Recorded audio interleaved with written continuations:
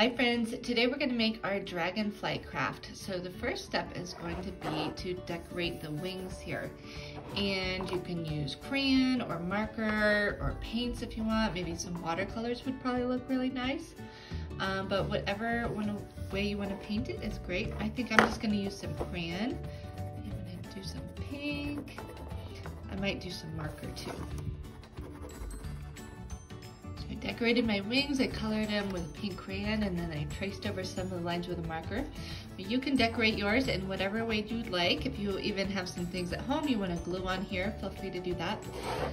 For this clothespin here, if you want to decorate that, you can. Maybe you could color it with some markers or paint it again. Up to you. I think I'm just going to color mine a little bit. So after you've decorated your clothespin and your wings, we are going to rest our wings on top here, just like that. And then we're going to use this sticker here to put them on top. You could even, if you wanted, put a little bit of glue underneath just to make sure they stay on. And then you probably want to help them line this up. Maybe your child can hold the wings and you can put this down, or other way around. So line it up like that. So you want to make sure there's a little bit that goes above the wings and a little bit below the wings, so your wings are going to stick here like that. And then our last step here is to glue on some Google eyes. So I'm going to use some Elmer's glue for this.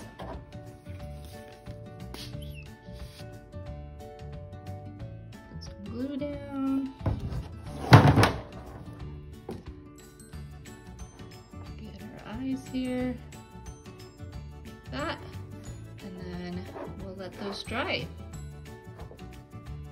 Once your dragonfly Google eyes are all done, you can use this as a great little toy to practice that fine motor strength and the pincher grasp. So your kids can have this little mouth on their dragonfly and then go around, and the dragonfly can hold on to things, maybe carry some things around the house, and they can just fly it all over and have fun while also building up those pre-riding muscles. So that is our dragonfly craft, friends. I hope you have a lot of fun, and I'll see you next time. Bye.